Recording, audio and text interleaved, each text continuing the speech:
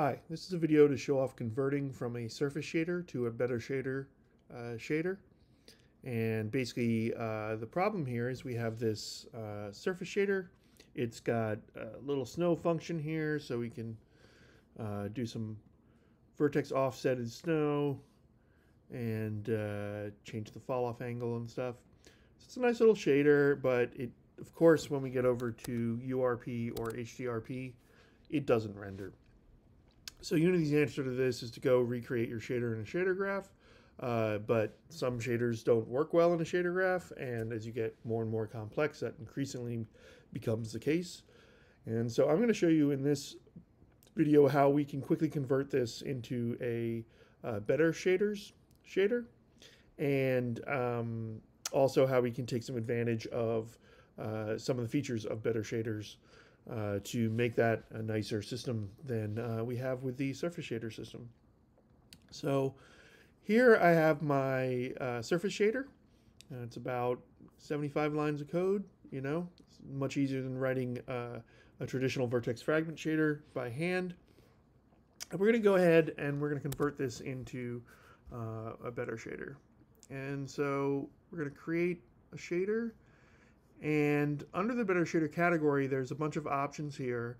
I'm going to use minimal, but if you're new to the system, documented is a great place to start because it will actually show you all of the functions and all of the structure data, so you know you have all your documentation in line with your initial shader. And I'm going to call this object snow.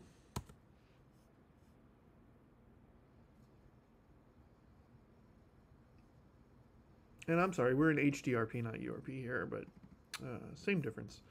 So this is basically how a better shader works. It has various blocks. They're defined by begin and end with a name. And most of the stuff that you'll see in a traditional shader just maps into one of these blocks. So for instance, we're going to go ahead and we're going to grab all our properties, and we're just going to stick those into the begin properties block here. And just line those up. The next thing that we're going to do, so the surface shader system has all kinds of little keywords as to whether you're using a vertex shader or not, whether you want shadows or, you know, full forward shadows or not, your target, etc. There's ways to do most of these things in better shaders, but a lot of this you can just skip, like this input structure here that you have to declare with this internal data. This is so that you can get the normal in world space, this internal data system here. And these are kind of like these magic keywords that they have in the surface shader system. We're just going to ignore all of that. We don't need it. What we are going to do is actually split the samplers. We're going to put them directly in our code block here. And the actual values here, we're going to stick into the C buffer block. And that is because on HDRP and URP, if you want batching to work, then you have to declare all of your parameters in a C buffer block, which is something that didn't exist for surface shaders at the time. So we're just going to put those in the C buffer block, and then we're just going to put the texture samplers here in the regular code block. And the idea of a C buffer in HLSL is that you group all the stuff that might change commonly together into one buffer that it can upload. And then we'll see we have a vertex and a surface function here. Let's just go ahead and grab the surface function. And there's my editor. And we're going to go ahead and just, instead of this surface function here, we're going to paste that right into here. And the surface function for a better shaders shader gives you a surface that you can fill out, and then it passes you this shader data structure. And this structure has a whole bunch of things that we might need in it. So the first thing that we're going to need is we want to sample with the text coordinates for UV0 essentially. And so instead of using this surface shader nomenclature where they name it based on the texture, we can just do text coord 0 xy. So we're going to sample using the first UV coordinates in our mesh. Let's see. Then we assign the albedo. That works. And we assign the normal. We compute the snow amount. We use the world normal vector. So this is a little surface shader function that allows you to transform things from tangent space to world space. Now this actually does still work. If you pass in the shader data here, this will still work, and it will compile and do the right thing. However, we could change this. On the shader data, there happens to be a TBN matrix, which is the actual matrix that it's going to multiply by. So I just use that all the time, but if you have existing surface shader code, instead of passing in the input structure, you just pass in the shader data, and then it's going to work like it normally does. So far, the rest of this looks fine. Oh, so instead of in world position, we're going to go to our shader data, and we're going to use, instead, we're going to use world space position. So it's a little, I try to be more clear with the naming conventions here. And so we need that in these two places. And this is being sampled in world space so that snow is always down on the object instead of using the UVs. If you had, you know, really messed up UVs, the texture wouldn't tile. So that's why it's doing that. And then it's just lerping the albedo color to the snow's albedo and normal by whatever the snow amount is. So let's go flip back and let's see if this compiled. So our object here is still using the old surface shader. So let's just drag our new one into here. Or is it the old one? I should have named these different. This is the surface shader version. So let's just rename this guy so we know it's an old surface shader. And then just take our new shader, stick it in here, and here we go. We have a shader here called object snow. Oh, did I forget to save the file? Maybe I did. Object snow shader. Yeah, I forgot to save it. There we go. And now here we have our shader with our albedo normal snow, albedo and snow normal. So let's put some, put the moss on there. Put the normal on. Let's give this a snow albedo. I don't have a snow normal, so I'm just going to leave it for blank. And you can see that we have our basic snow shader working now, just as it was before. I can bring those in and out, adjust the contrast, etc. We have not hooked up the vertex function, so let's do that next. Flip back over here. And here we have, so in a surface shader, you get past this app data struct, and you can kind of declare different ones. And again, better shaders just abstracts this all away from you, makes it really easy.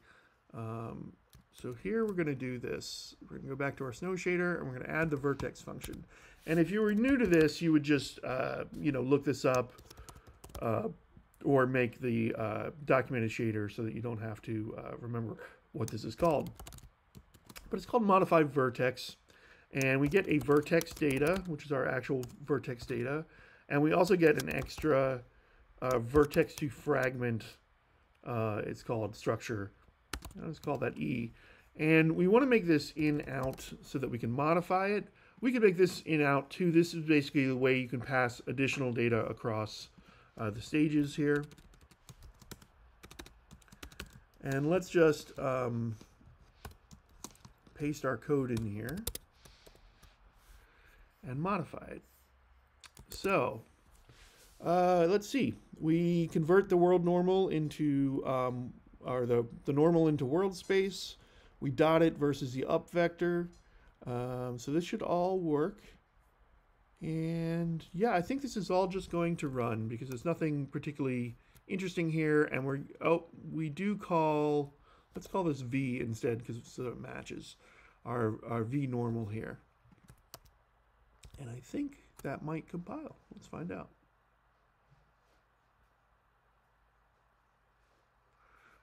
There we go. It did, first time. And so now we have our vertex offset as well. And you could go further with this, you know, adding features, but we're going to go further in a different way. So this is fine, right? Like this might be good enough for us. But what I'd like to do is actually make this something that we can apply to anything. So what I'm going to do is I'm going to get rid of all the normal texturing here, right? So now we don't texture anything. We just do the snow part. So I'm going to get rid of that. I'm going to get rid of this normal main here. And there's two ways that I can do this. So now what we have is we have a shader that is just doing snow, right? And it's going to alert between the albedo that gets passed to us and our snow albedo by the snow amount, but it doesn't have any texturing applied normally. So if we flip back, I believe this will all just work. Yep. But now, since we have no texturing, it's just white where there isn't snow, which with snow makes it kind of hard to see what's going on. But we have a shader that is just adding snow to something. So I'm actually going to move this shader just to make the include path a little easier. I'm going to go ahead and stick this in with the better shaders basic examples here. Here we go. And now let's go ahead and edit that, make sure it gets the right one. And what we're going to do, I'm going to get rid of this options block, and I'm going to just add subshaders block. And then we do end subshaders. So the subshaders block lets you include other shaders into this shader. And if we look in this directory in Better Shaders, we have one called Lit, which is a nice basic lighting shader. So I'm just going to bring that in. It's called Surf Shader. And now what we'll see is that we inherit the Lit shader. And again, I probably have to go back and where did I put those assets? I put them in the test here.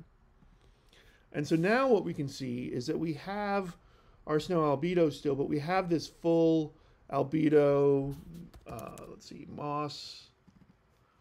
Let's put some moss normal on there. And then we have normal strength, and we have the ability to have like emissive mass, and we have, you know, tiling here that we can change. We have all those types of things, and I can just adjust the fall off here.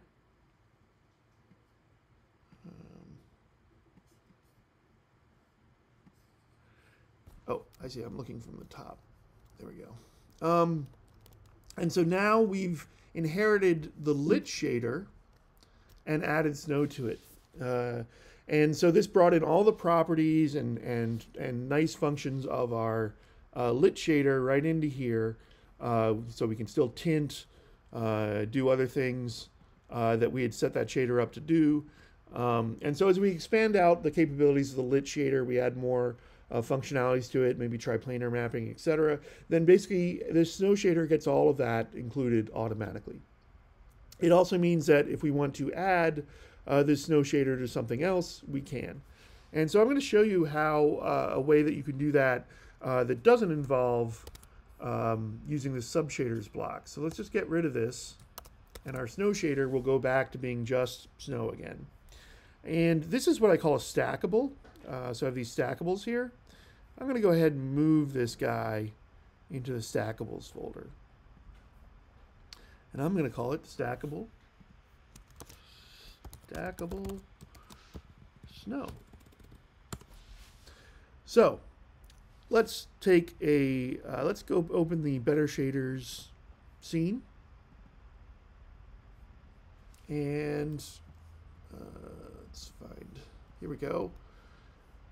So here we have a bunch of shaders. And I'm going to create a new one that uses what's called a stacked shader.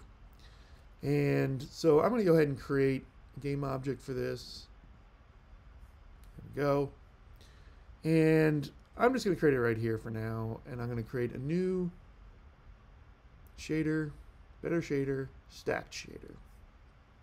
So a stacked shader is basically just a way to do subshaders via the editor.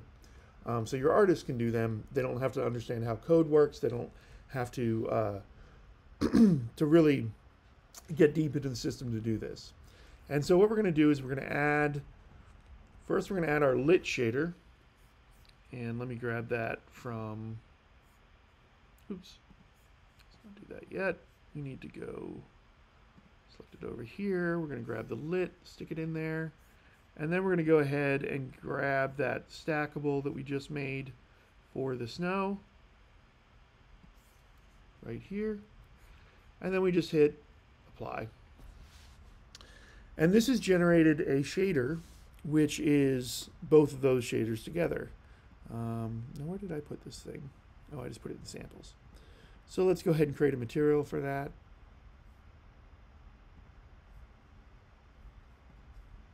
And we'll stick that on our sphere here. And we can see we have the lit shader again.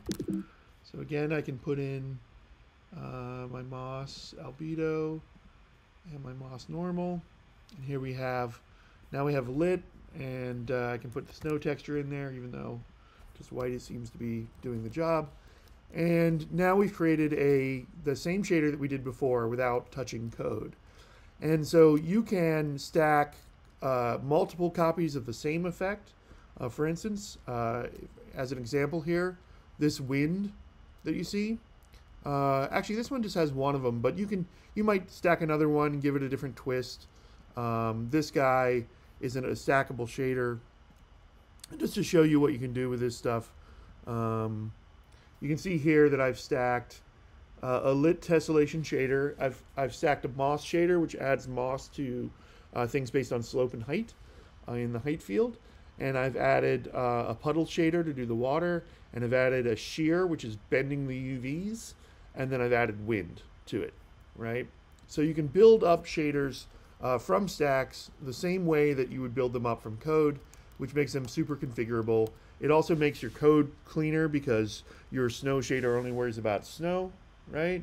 And your your lit shader worries about making the best lit shader with whatever features you want. If you want triplanar, things like that. And it kind of separates all of those into different concerns. And then you can create these stacked shaders, or you can bring shaders in from the code, like I showed you with the subshader block, and that gives you a lot more modularity and reuse than a traditional system. So I hope this video has given you a look into how easy it is excuse me, to convert from an existing surface shader to a better shader, and then where you can kind of go further with this to make your shaders better and allow them to do more things than they would normally. Normally you'd have to be messing with include files and then copying the properties into those blocks for each bit of shader code you want to combine, and then combining all the C buffers together.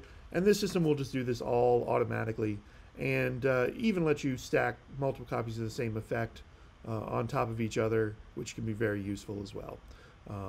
So yeah, hope this has been useful and to show off the system, and feel free to ask any questions or give me comments about ways this system could be improved or be of more use to you.